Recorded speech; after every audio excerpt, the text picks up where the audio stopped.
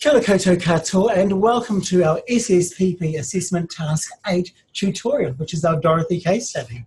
So it's lovely to have you join us, and I'm very excited because I'm sitting here next to my colleague and my very good friend, Mr. Grant Hocking. Kia ora, Grant, how are you? Kia ora, Edward. I'm very good. Kia ora, everyone.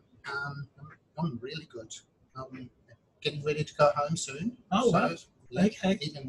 Even better. Mm. Okay, well, let's rock on with this. So I'm sure that most of you are familiar with the way the task tutorials work by now. So this is task tutorial 8, which is a case study around Dorothy. So if you the unit standards it covers. So you complete this SSPP for Stop Smoking Practitioner program assessment task, and by doing that you achieve 2 unit standards. So at level 3, so there's 3 credits for the first and 5 for the second unit standard, so 8 credits. And it's about recognizing and describing responses to vulnerability and abuse in a health or well-being setting. And also there's the second unit standard covers factors that contribute to mental health, well-being and mental health problems. So that's really important stuff to know when you're working with your communities to as health professionals. Nice. Okay. So the rationale for this task is that you're to be recognising indicators of abuse and what you might do when you're responding to the suspected abuse, and factors that contribute to people when they're vulnerable and increase the likelihood of harm and abuse. So that's what this task rationale is about. And it's really important for community health professionals who are often visiting people in their home or meeting with people face-to-face, one-on-one, or even over the phone. And for a lot of those people, you might be the first person from outside of the home that they've seen for quite some time, or someone they've talked to for quite some time. And so we're in a position to be able to, our radar sort of goes up and we think something's not quite right here. And so often it is stop smoking practitioners in the community who are the first people who witness suspected abuse in their clients going on. So that needs to be reported. So that's the purpose of this assessment task. Okay, so this is a case study. So under the SSPP full program, assessment task 8, you will find the Dorothy case study. So you'll need to read the case study before you start. There's also an assessment task document that you will need to download.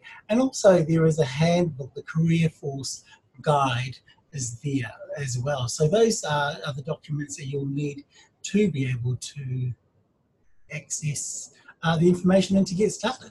So let's have a look at the assessment task, shall we? Should we have a look at the website? The website, we'll absolutely. Look at the case study. Okay, so in terms of accessing the website or the actual document, oh, here we go, let's have a look at this. Excuse me, what's happening here? Okay, I'm going to share, I'm just going to find the website.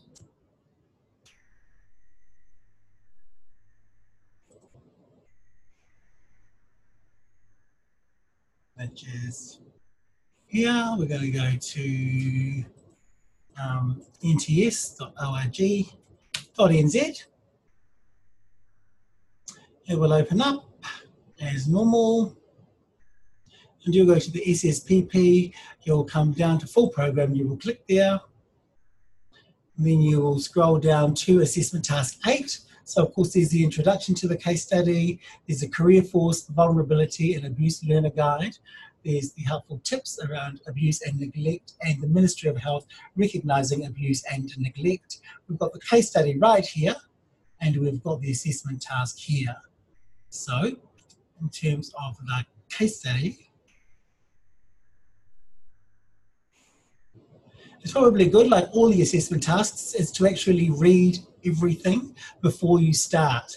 Okay, so with this is going to introduce you to Dorothy, and over the next few pages you will have a good background on Dorothy, what she does, who she's married to, who her children are, the types of things that are going on for Dorothy in her life. So because it's a case study, everything you need to answer the questions are based on reading this case study and being familiar with Dorothy's life, really, isn't that right? Yeah, that's right. So it's really a short story, and it's about Dorothy wants to stop smoking, and so you're going in there into her house and helping her with her dependence on tobacco, and over time you notice that things aren't quite right in her relationship with her husband. And so the case study gives you every little thing that you need to know to be able to answer the questions that are asked in the assessment task. So you can't actually answer the questions in the assessment task without reading the case study first. And you can see it's not that long. I think it's about 5 or 6 pages, and that's it. So you've got to read that first, otherwise you won't be able to do the assessment task. Right. So once you've had a look at that, then you'll be able to then go to the assessment task. If you probably look at the Career Force Learning Guide. So where will we find that? Actually, should we just go into the task? So make sure that you look at the learning guide. Well, let's have a look at the learning guide, and we'll just give you an indication. Okay, I'll just share my screen and find our learning guide.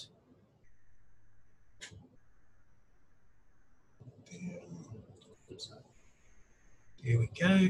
We'll go back to our website.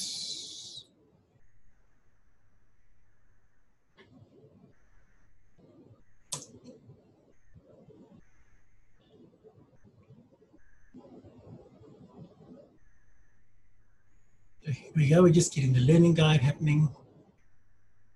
Task 8. There, Career Force Learning Guide. Let's have a look at that. There we go. Okay, so this pretty much gives you a really good understanding of some of the reasons why some people in our communities are more vulnerable to abuse. It talks about different sorts of abuse that can occur, and it also talks about what you can do around reporting it, recording it, and then if you need to bring in third parties for an intervention, how you would go about doing that safely for the client, safely for you as the caseworker, and safely for your organisation. So here's some factors that contribute to vulnerability. It's age and frailty. As people get older, they start losing their memories, so they become more vulnerable for people stealing their money without them noticing, or they rely on people to do their shopping for them or their banking for them, and they're spending money without their knowledge, or stealing. And then isolation, so people who are stuck in the house and they're controlling abuser won't let them have visitors or go out without permission or go out alone. They are more vulnerable to abuse because no one comes and sees this happening. So there's all sorts of reasons why people become vulnerable. Right. So then we've got some examples of different situations where a person has a physical disability or a communication impairment as a result of a stroke. So there are really good examples there in terms of what they're looking for. How does the situation make the person vulnerable? What are the possible consequences that might happen in that situation? And what can be done to ensure the safety of that person? So this is a really good learning guide. If you've been through a few of the other assessment tasks, you'll know how good the Career Force learning guides are, and that we use them we use them a lot in terms of all the assessment tasks. We've got the different types of abuses here that happen. They've got 5 commonly recognised forms of abuse, namely physical, sexual, emotional, financial abuse, and neglect. So of course there are examples of what actually physical abuse is, and then the types of abuse and indicators around physical abuse, and it goes through all of them. So make sure you have a look at this guide. It will put you in good stead to and again, it's all about learning. So it's really good to know this stuff. And you don't have to spend long, but just read this information. So as I said earlier, you might be the first person that this client has seen from outside their home in a long time, and so you've got the chance here to stop abuse escalating or continuing until permanent injury or death occurs. So it is really important to know this stuff. There we go. So in this case study, you want to meet Dorothy. All Dorothy's information is down here. Dorothy is Samoan, so you have to have a look at the perspective that it's coming from in terms of, the cultural aspects of how a Samoan person might be dealing with stress, or in terms of, maybe not wanting to talk about abuse because they might be embarrassed, or, their family. So have a look through that and put it into the perspective of Dorothy, who is a Samoan. So now we're going to look at the actual case study.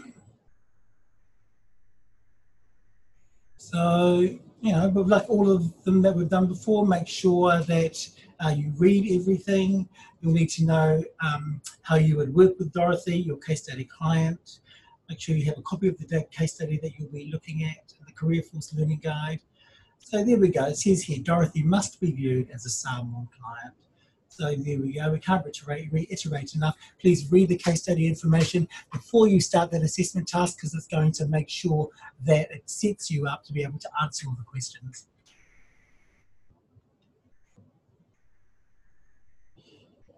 In terms of section 1, Grant, what are we looking at? So these are just questions about, because remember in the case study, you're there to help Dorothy stop smoking. Mm-hmm. So that's some of the questions around her smoking.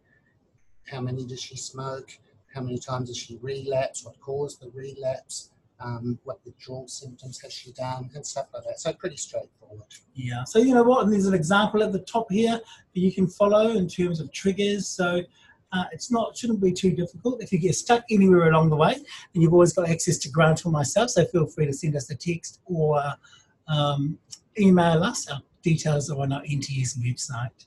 So all of these things, you will find the answers to those when you read through the case study itself. And then we'll come into section 3, which is all about some of Dorothy's mental health issues in terms of her depression. Her sister has bipolar. And, so in terms of when you're trying to work out a care plan, that's sort of things that you would need to consider. Look, you need to start thinking about the things that affect the mental health of Dorothy or her sister.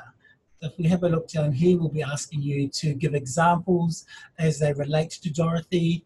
So, there's a factor of how that might strengthen the way Dorothy manages stressful events, or in this case on the right-hand side, how factors could make Dorothy more vulnerable to stressful events. Excellent. Mm-hmm. So they're all just various things. If you're really looking at, her complete well-being in terms of the environment, the social group she hangs out with, her physical fitness, her body health, budget, finance, which are all things we know can affect the outcomes for people who stop smoking, if and when they stop smoking.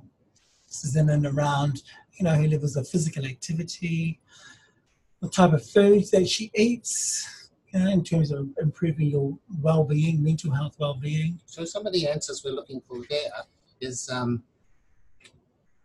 if people just do light, regular exercise, the activity increases feel-good chemicals in your brain, so endorphins, and that can improve your mood, your level of stress, so your levels of stress. So just getting a bit of regular exercise can really, really benefit your mental well-being.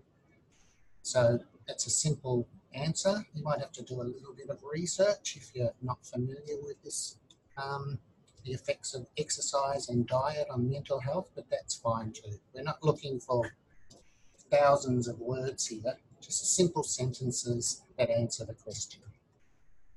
There we go.